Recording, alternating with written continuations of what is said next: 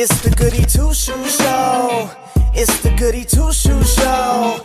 This the Goody Two Shoes show. Yeah, I got some new shoes on. Yeah, the Goody Two Shoes show. Goody Two Shoes show. Goody Two Shoes show. This the Goody Two Shoes show. Yeah, I got some new shoes on.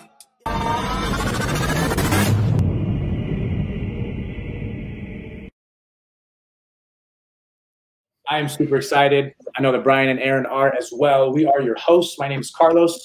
We got Brian around here somewhere, and then Aaron is also here. We want to welcome you to episode 1 of season 2 of the Goody Two Shoes Sneaker Show. So to get things started, I just wanted to say a huge thank you to who you just saw in the music video previously. That was our good buddy Jay. He is a friend of the show, a friend of mine, and a very talented musician.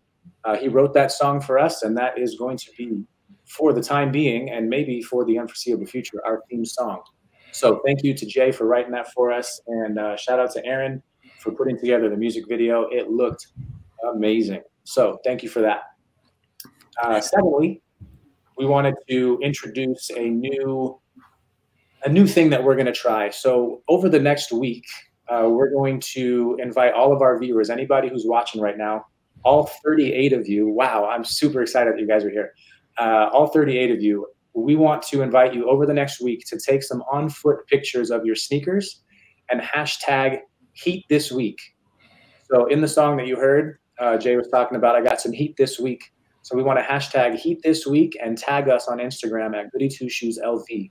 Look at the bottom of the screen right now. You can see what I'm talking about. But at Goody Two Shoes LV, hashtag heat this week. We're going to do our best to compile every one of those posts that we find and then feature them on next week's episode for a segment called Heat This Week. We're going to show your shoes, shout you out on Instagram, so on and so forth. So over the next week, if you guys can remember to hashtag yourself this week, tag us, and then you'll see yourself on the show next week. So that is that.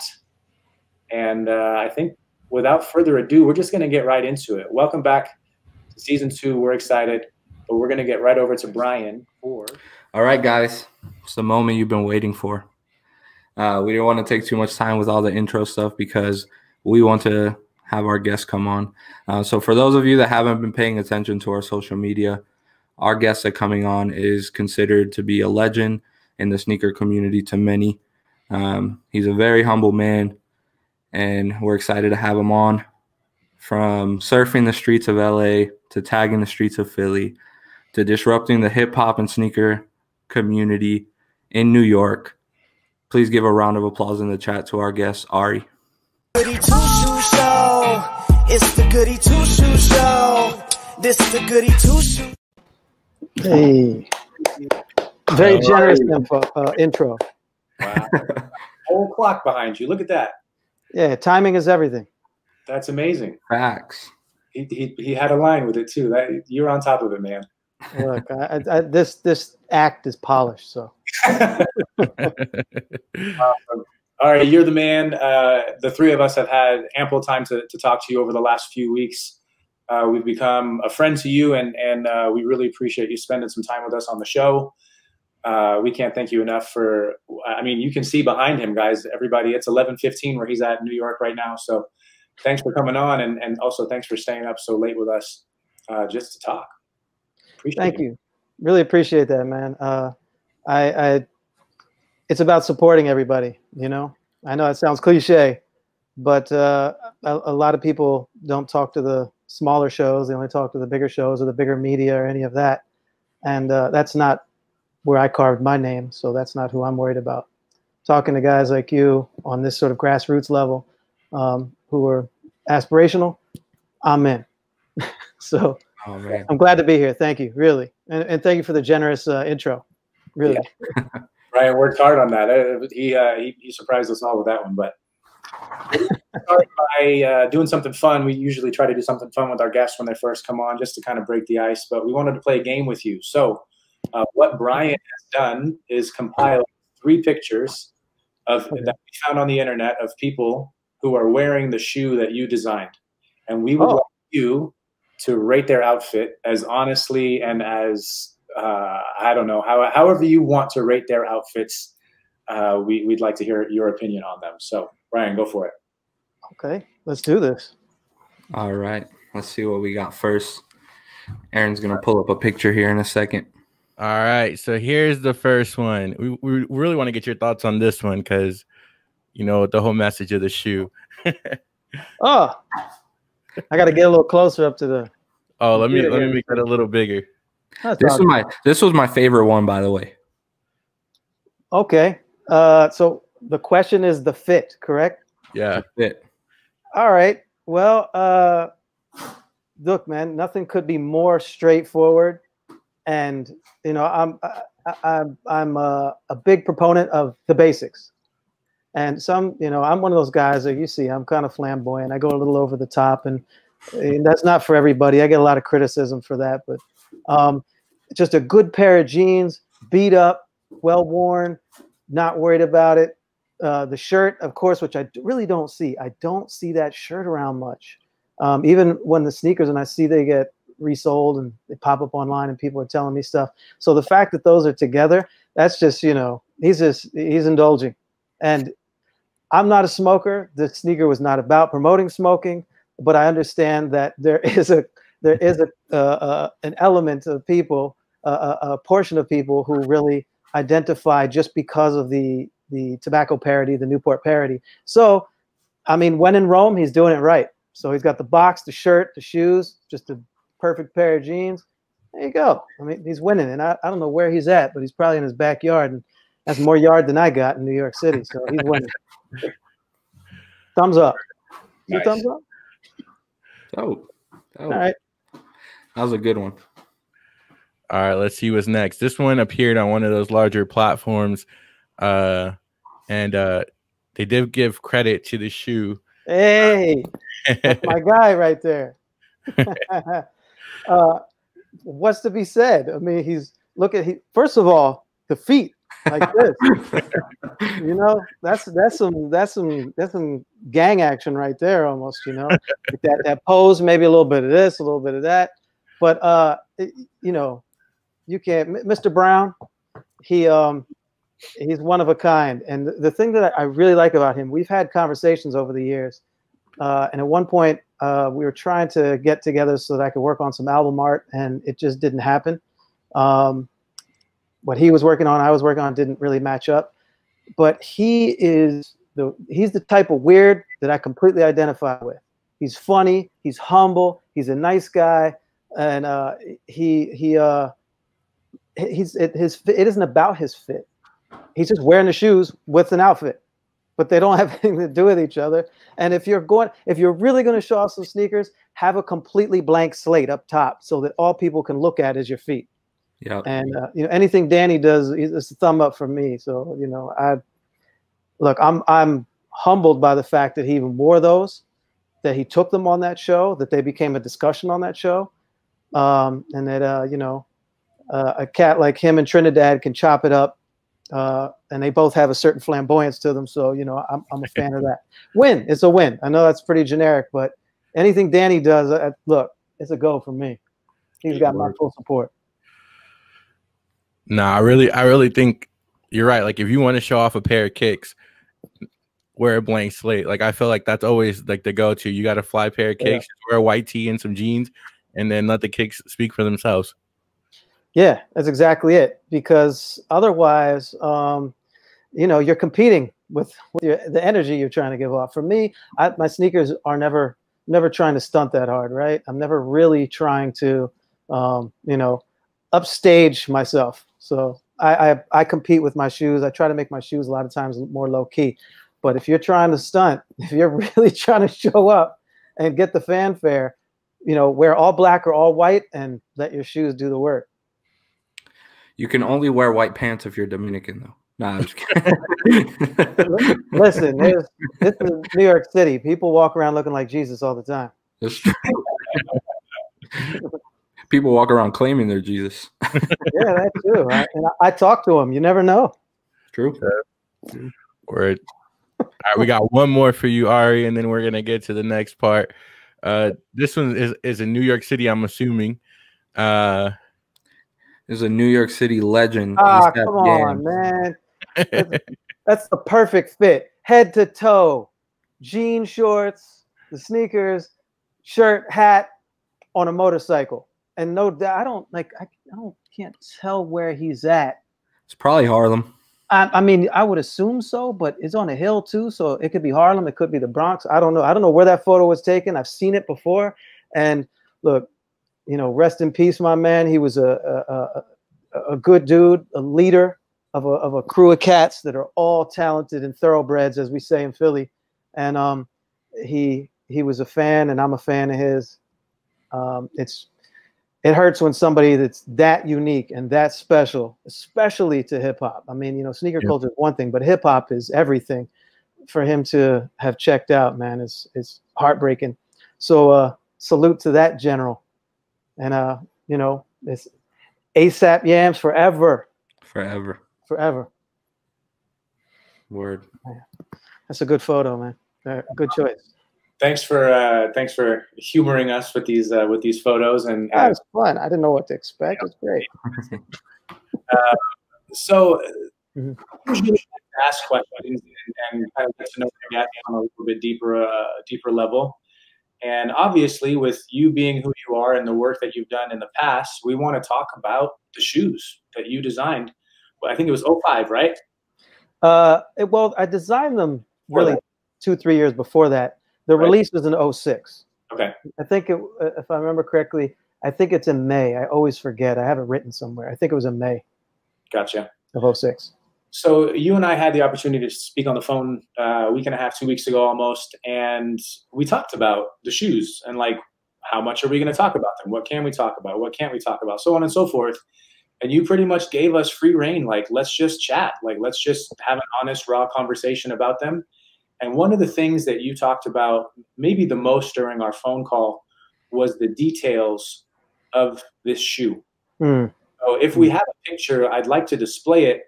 And I want to kind of pick your brain about the details of the shoe, because you said that every detail was intentional. Yeah. There was a reason behind every detail on the shoe. So we'd like to hear some of those intentions were, why they were designed the way that they were, and maybe some of your favorite features of the shoe, and maybe some that you look back on and you're like, what was I thinking?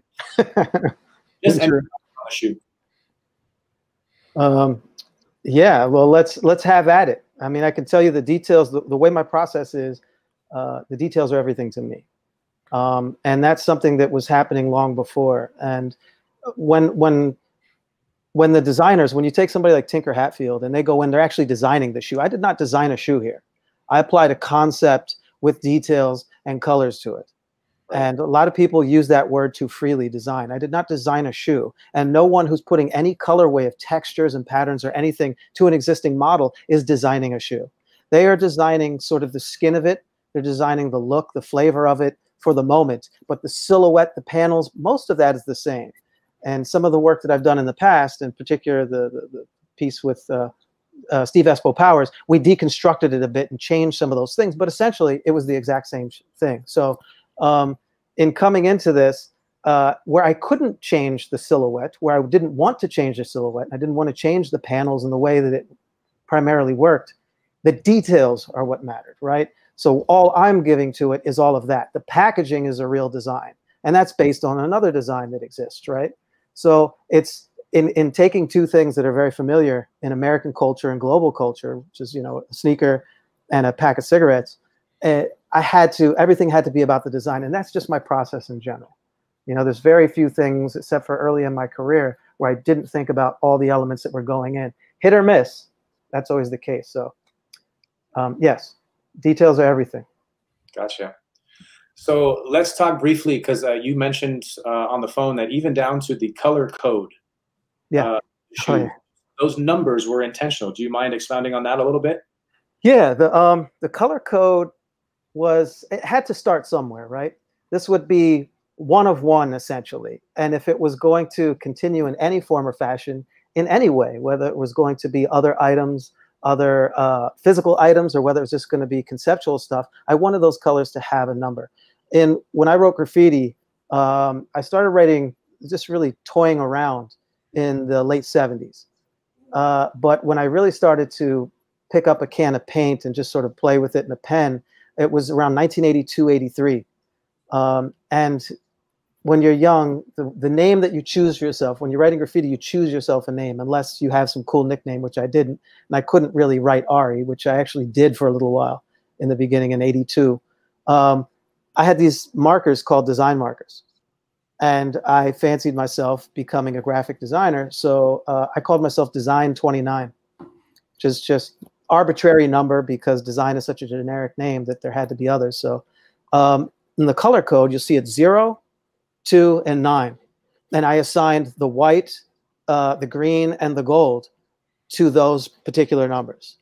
And so that's where that color code comes in. So anything beyond that, if I was to do something and use blue, purple, and maroon, they would then take on other numbers and other particular names with it. But the 029 is related to me because 29 is my number. It's something that I've carried since about 82, 83. So in that is a detail that's very personal to me. I'm very partial to gum sole. I'm very partial to green. I could have chosen that fluorescent green and that bright green. It's almost like a Kelly green, and that fluorescent orange, which are sort of synonymous with the Newport ads. But that seemed to be cliche, and I had already done that 10 years prior with my magazine, which we can get into later. So the color code is very much specific to me and those colors. And their significance to me. Awesome. Thanks. I actually, I was able to see. There's the. Oh yeah. So you see 029 there. Yep. Yeah. Just so you know, for people who think I own a pair. I don't. See, I borrowed them.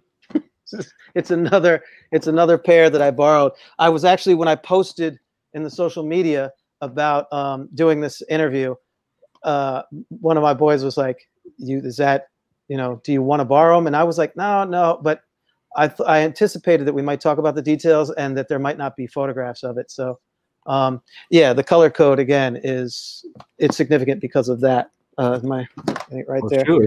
If you want to pull them out the box. One step at a time. There we go. But yeah, it's That's right amazing. there. And you see, I don't know if a lot of people have seen that, but it's all hand numbered too, right? So it's an addition. It's basically, I treat it as an art release. And when you're doing a print or something like that, and you're doing multiples, you do a hand sign and you number it by hand. That gives it the authenticity and lets you know that it's been in my hands and these are the numbers. That way it's much harder to fake. And anything that anybody tries to fake needs to be authenticated through me the same way art does. Anything that's not authenticated through me is fake. Yeah. the fakes of the fakes. So, So here's kind of a follow-up question. So as a barber, I don't know if you knew that, Ari, if we had that conversation. I'm a barber. That's what I do for work. Oh. And when I look back on pictures that I've taken of my work 10 years ago, I've been cutting hair for 14 years. So I look back on pictures of haircuts that I've done way far back, and I cringe, and I'm like, what was I thinking? Look at this nonsense. So this piece of work that you're showing and we're talking about right now is 15, 16, 14 years old at this point. Is there anything that you look back on and you're like, man, wish I would have done that different? Yes. It's weird because when I released these, when I designed them, I was already in my 30s. So it wasn't like I was a kid and I could blame it on my youth. It was, it's a process of sort of the evolution of ideating, of designing it, of designing the details of it, I should say. And there were a lot of things that I was very excited about in that process. And there was sort of the original idea in the 80s, but it wasn't this. It wasn't this idea. It was just noticing that the swoosh and the Spinnaker logo look the same. So that is solid. That's the parody. That's the thing that resonates with people. And the box and the colors, they were all pretty solid to me. But looking back on it, I really wish I hadn't done patent leather. For one, that it cracks so easy and it's a mess. And, I apologize to anybody out there, but, none of these things are archival. They're not going to last forever. This is not something that should last forever.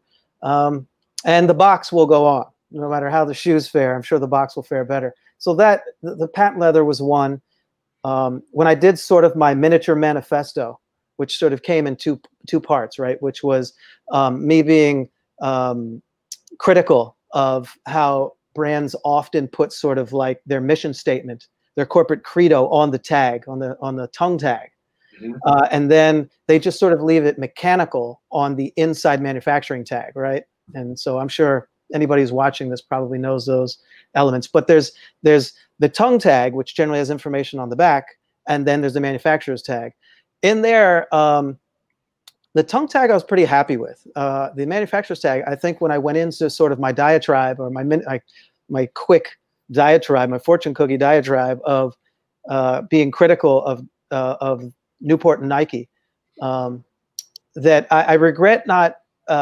First of all, regret saying now it's our turn. That just seemed, looking back on it, doesn't age well for me, and that just seems a little too cliche in the moment. I think I had said it prior, so that's just cringeworthy. But for people who didn't know, or maybe don't know all the details, then perhaps it's important. It's just for me. I'm privy to all the details, and so for me, it's a little cringy. And I think there's other little things that annoy me about it. I think on the sole on the bottom, which here, I forgot that I'm sitting right next to them. So there's this patent leather, and it's not like a very typical patent leather, right? Doesn't look shiny. I can't believe this thing. These things always fall off. Most of the time when I see these things, the sticker has fallen off, but it's usually shiny, and this has a matte patent leather to it. I know it's kind of hard to see. There you go. Maybe that's a little better.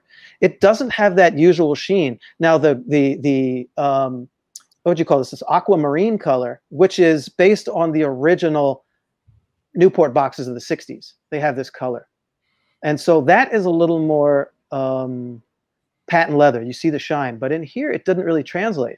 So this I'm actually happy with. It's just that the material breaks down too easy, where the leather doesn't. But it's all of it is as good as it can possibly be, to be quite honest. It's really good. It's just that the toe, the minute that it bends, and the fact that this has aged, the material just doesn't age well. We're looking at 15, almost 16 years for this material. Yeah.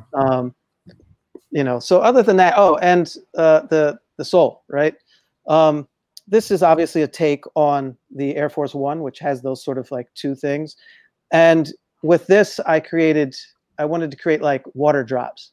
And that just didn't tie into the overall concept the way I wanted. This was more of like a sweating and wetting kind of a concept. I wanted it to maintain that same sort of a look, but it was disconnected from the way that I had been really that I had made all the other details more cohesive. And so this makes sense to me still. It doesn't quite draw in the same way. So for me, that's a little bit of a negative, but that's me being hypercritical. There's all the other details, which, I'm still very proud of. One thing I notice about a lot of people who grew up doing graffiti or who do graffiti is they are very nitpicky and very, attention to detail to the max, and it in some cases, like it can be a little annoying. And I speak from experience because, even when I'm working with like Aaron on editing a video, I think he gets a little annoyed at me because I'm so like, it has to be this way. It has to be centered perfectly. Everything has to be artistic in a sense. Yeah. And it does come from a graffiti background. And you can definitely see that in your shoe. Everything you can tell has a purpose for why it's there. Well, it's also because at this point, by the time I made these, I was 15 years into corporate, design. Wow. And I have a 4-year education in graphic design. So, which I wasn't particularly detailed. I wasn't a great student. But the things that I'm interested in, I sort of tend to drill down and pay attention to that, right? And so at this point, I'm 5 years into a company, a marketing company, experiential marketing company that I created, where I'm doing all the creative ideation with a couple of my friends and employees, my business partner, and we're working with clients. There's just a lot to that process. Now, in my earlier days in graffiti, I wouldn't have noticed even half of those details. I would have been too satisfied with sort of the skin of it, the flash of it. And I really wouldn't have gotten into all the specifics, and not just the details of the shoe and the packaging, but the rationale. I would not have made this shoe if it was just going to be about, you know, the spinnaker and the swoosh. That's funny, but a parody is skin deep. You know, there's no depth to it, and you know, parodies are funny and they last. And we were the king of parodies when we had our hip hop, you know, graffiti magazine from '89 to '97. You know, with Espo's lead, Steve Espo Powers lead, and Jimmy and Max and Kenny Mees, we were. The whole thing was a joke, you know. It was serious. We were serious about communicating, but the parody was there, and so I had already played parodies out. I had already seen people taking the Tide logo and making it say "Ride" or something, and you know, I had been through that stage, and so the parody, it just wasn't going to cut it. So for me, if it wasn't connected to me personally, and the pain within my family of going through smoking and people suffering from smoking and drug addiction and alcohol, if it wasn't this thing that was connected to me there, and it wasn't connected to the history of the magazine, which it deeply is connected to, and if it wasn't connected to my experience in corporate America, not only with Nike, not only with Newport, to be honest, with their parent company, Lorillard, but with other companies who sort of have this, you know, claim to ignorance, or that they believe that they can be ignorant to a lot of things that they do. If I didn't have all those details, then, you know, then the surface details wouldn't have mattered much anyways, you know? Yeah. I can really appreciate just even your explanation and looking at them. I didn't realize I've never had a pair or seen one in person. So just the intricacy too of the details that you're describing, like the 10s on the little, just above the toe box, or even the sole with the Ari 10 on them as well. Just I myself am not very artistic, so whenever I get around people like my cousin Brian, it's a little intimidating for me because I don't have that behind me. But I think that's dope, just with you explaining it. And I wanted to ask just a follow-up question to that. So you had that magazine from '89 to '97, and it was a hip-hop magazine, and so you've seen the transition. Well, you've seen the different phases of the hip hop culture intertwined with the sneaker community, right? So yeah. I think how would you describe maybe that era in sneakers and hip hop and how they came together? And then maybe even the eras that the generations you experienced in your childhood to now in sneakers. Man, that's a tough question. I could eat up this whole time together with answering that. But you know, I'm not one of these gents that's bitter. Yep. I'm not bitter, and I don't look back at my generation as the most important. No more than growing up than people who are trying to tell me that my generation didn't matter and that their generation mattered. So early on, I realized that there were negatives and positives to each decade or each generation, let's say. And when I look back at it, everything was right in its time. Even if there were some things that were better about a previous generation, or things that you could see coming that would be better or worse, it didn't seem to matter, because every generation has so much garbage and so much beauty, right? So I know that's very diplomatic, but for me, that's what keeps my process healthy. And so when I look back at those generations, you know, when I look back at, you know, I remember when the Air Force One dropped. You know, when it was the Air Force basketball team, it wasn't about a signature. It was just about this shoe.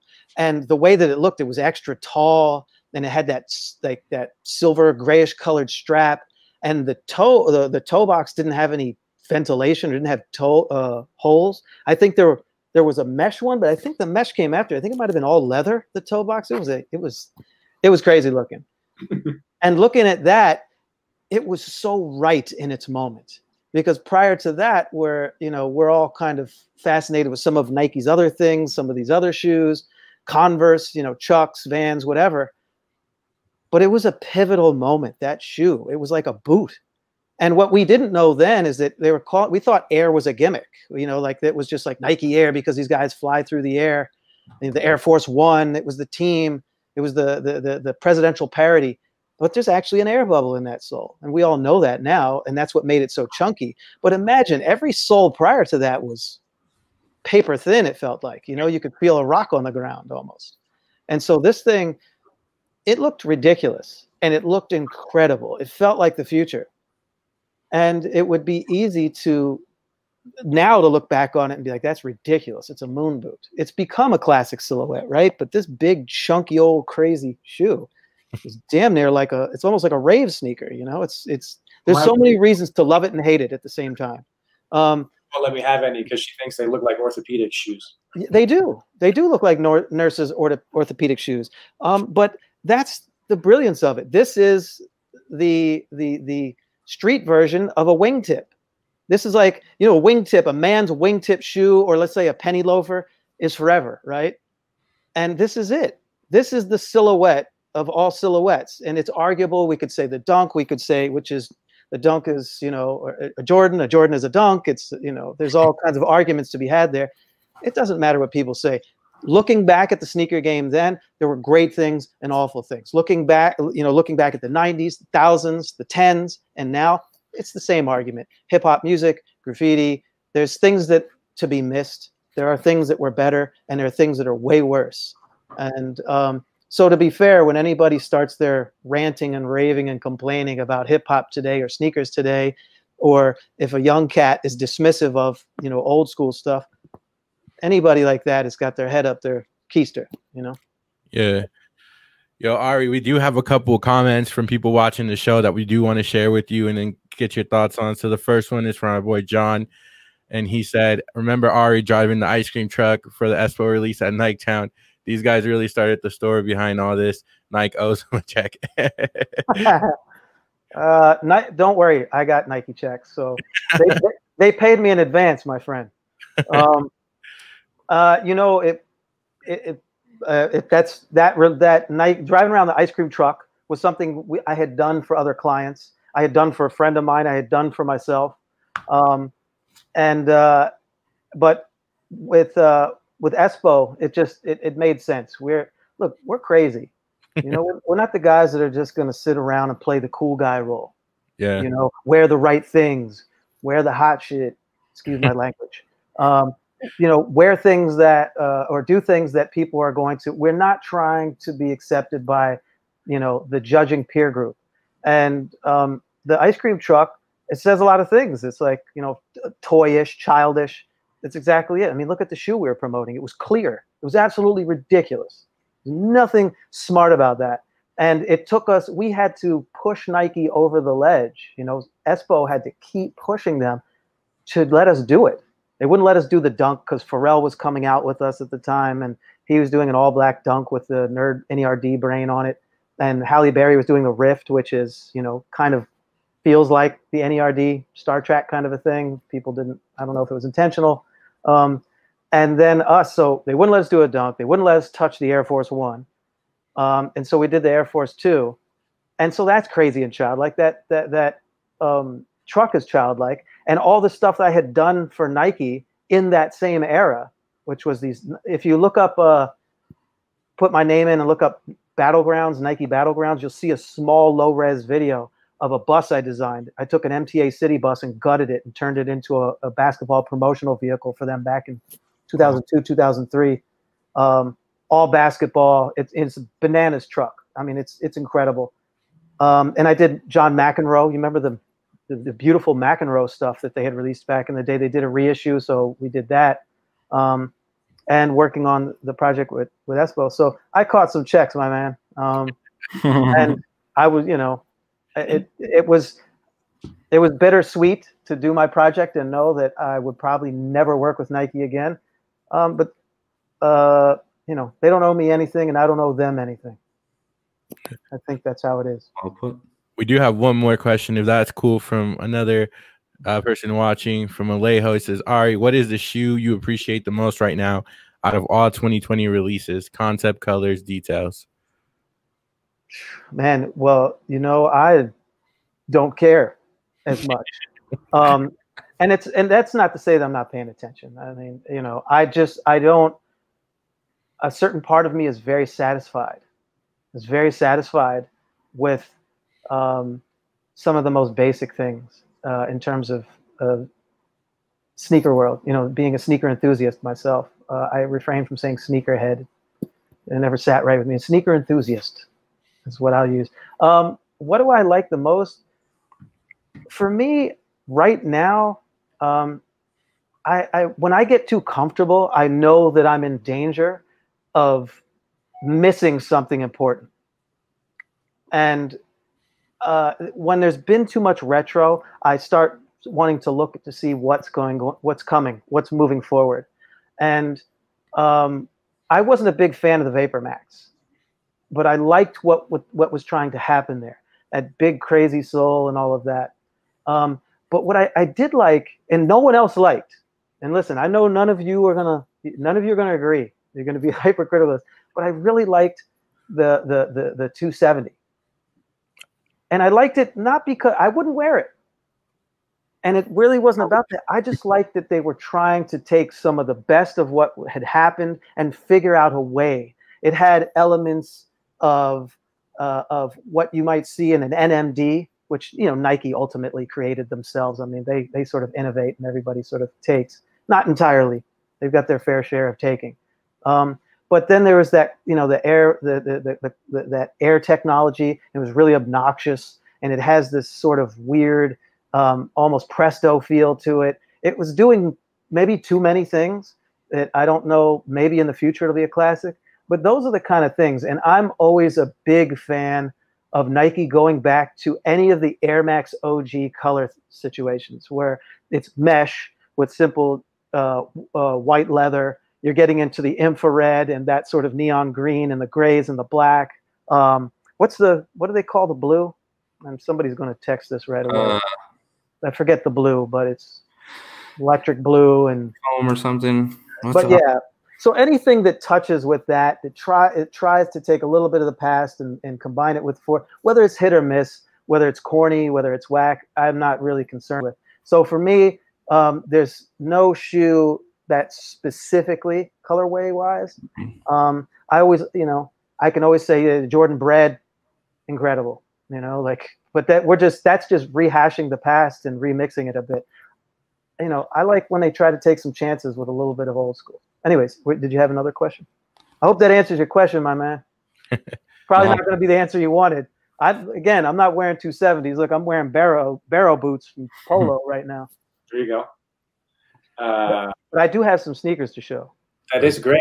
And yeah, I think one more question that I wanted to ask, because we definitely do want to see some sneakers, and I bet everybody watching right now is curious to see what you like, what you wear. But before we get to that, if you could briefly kind of take us back, your earliest memories of sneakers had to do with skateboarding, if I'm not mistaken. Yes. And with the brand that was formerly known as Van Doren. Van Doren. Van Doren. Yeah.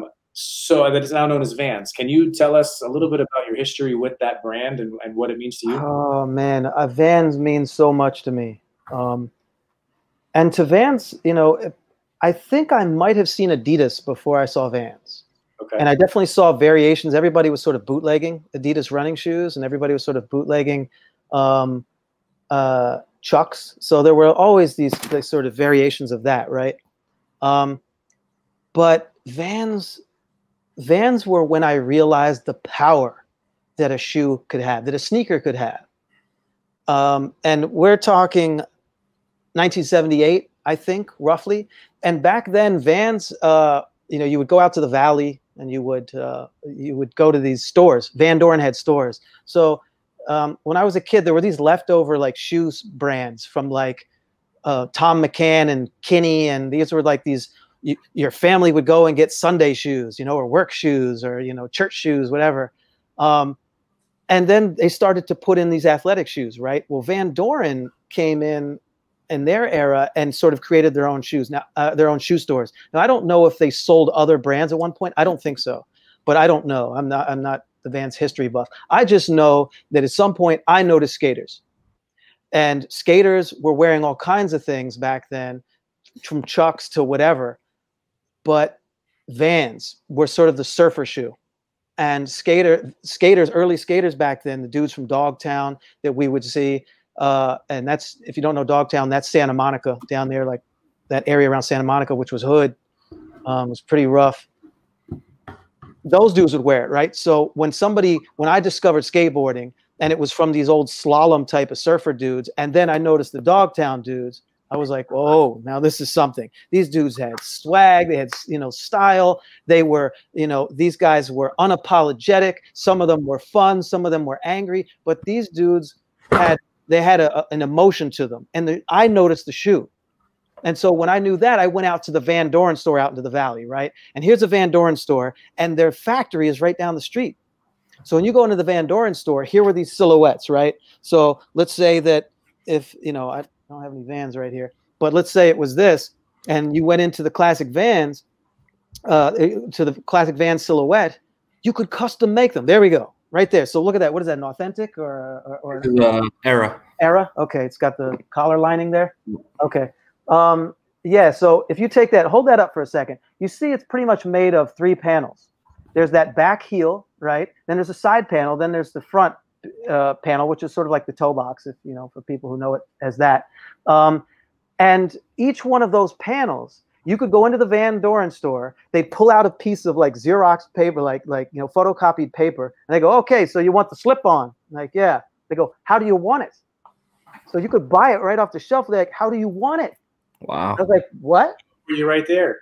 And so they had these rings, like a binder. Now this is pre-Nike ID, pre-anybody. And they had, because the factory was right down the street, so they had all these samples. They had what became the classic checkerboard, right? Hawaiian prints of different colors, the golden color, the red, the blue, all the classic stuff, and then experimental things and white and red, gorgeous canvas. They're all printed on canvas. It was all canvas. And so they would pull out the shoe and they'd write down, okay, the front is red, the middle is black, the back is red, and then I don't remember if you could customize the stripe on the midsole, on that vulcanized, classic vulcanized sole there. Yeah, that stripe. I don't remember if you could customize that. That it might not have been. Maybe, but I don't think so. That might have been pre-made and everything else was just cut. But so then you'd pay, you'd give them your phone number, you'd go home, and I don't remember whether it was like 2 weeks or 3 weeks, you'd get a call at your house. Mind you, no cell phones, no answering machines, nothing. You just call, and they'd call you however many times till somebody picked up and say, hey, your order's ready, come get it. Now here's the thing though. Here's the most brilliant thing, and the thing that Nike and anybody else has failed to do, as far as I know, is that you could get one shoe, whatever colors you want, and the other shoe didn't have to match. Wow.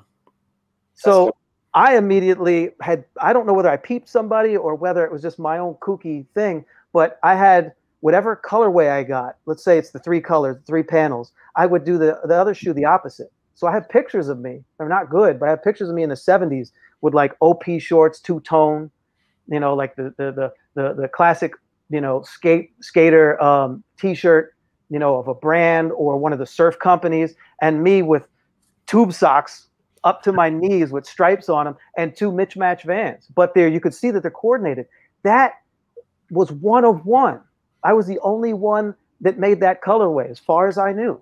And mismatch, which, no one was doing. And the attention that I got showed me the power of sneakers, the power of footwear, especially when put together with, the right combination. But it was less about the shoes. It showed me that I could be unique in a sea of the same. And for me, it became less about trying to score shoes that other people had. It became, how can I be unique in this process and still have it look good? How could it be fly? And that was, like I said, that was like 1978. And from then on, sneakers for me meant something else because I spent years making custom Vans. Right. And then I graduated into, I think I showed up in Philly with Vans in 1982. Slip-ons maybe even. And the cats in my neighborhood, I was the only white kid in the neighborhood. It was a black neighborhood. And they were just like, what? They call it like fake shoes or no-name shoes, Bobos. They're like, what are those Bobos? What the hell are you wearing? So I immediately the pressure got to me, and I couldn't buy Vans anywhere. There was no online. There were no stores that sold them. It was a West Coast thing. Yeah. So that ended that era, and guess what was next? You know, it was Nike. Yeah, I know we talked about it a little bit, but it is kind of crazy.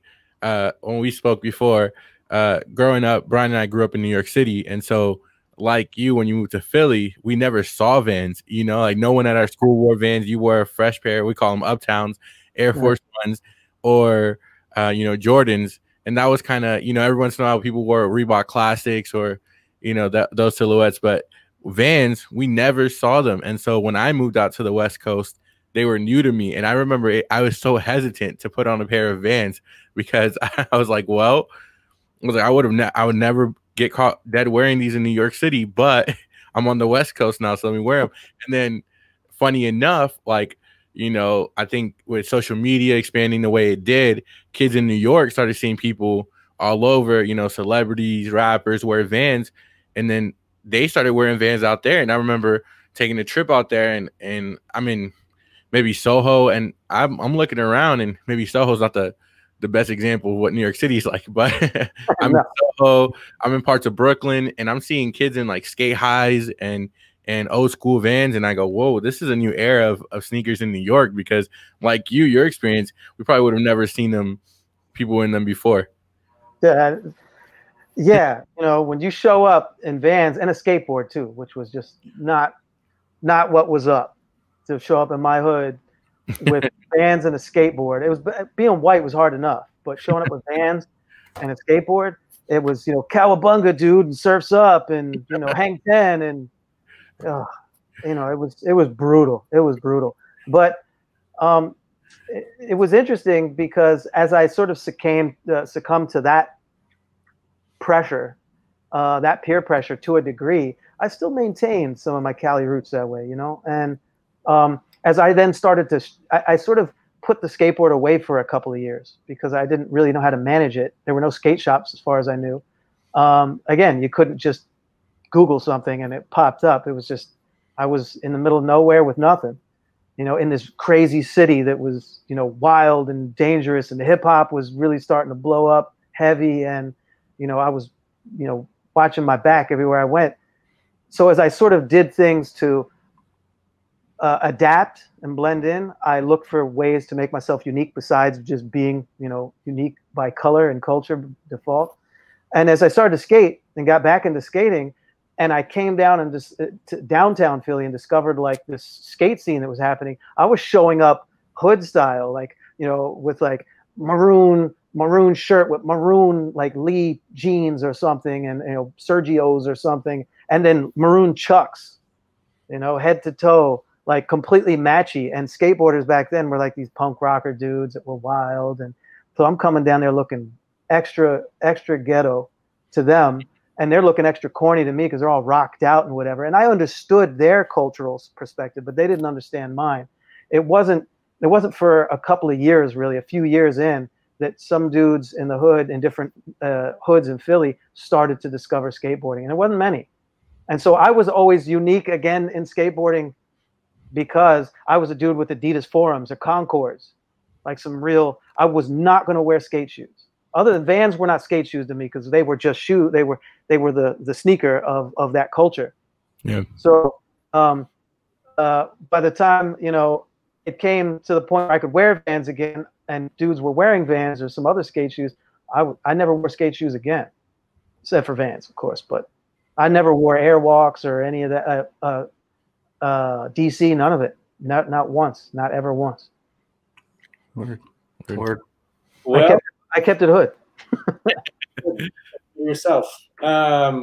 So I mean, we could honestly talk all night, and it's midnight where you are right now. We got a couple minutes left with you. We did want to see what kind of shoes you rocking. What are you into right now? Do you have a couple pairs of shoes that you'd like to show us before we let you go? What I'm rocking is pretty much, I have so many pairs of shoes, you know, and I'm not some collector type guy like that.